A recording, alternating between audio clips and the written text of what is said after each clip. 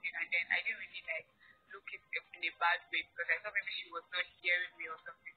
So it was when people had to like ask, okay, you and Khosi are not talking. I'm like, oh, so we're not even talking. And then that was when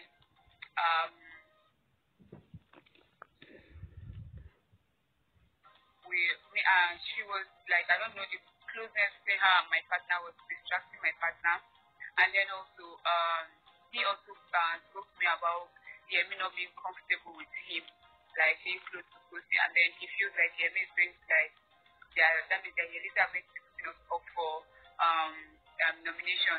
So I told him that if you know this whole thing is going to like cause problem for both of us, you should just try and like create your boundaries with this girl. Not like I told him something that was going on. And then she started talking to me for reasons that I don't know, because I also had a conversation with him. Like people came and met me and said me I'm talking, I don't even know what happened.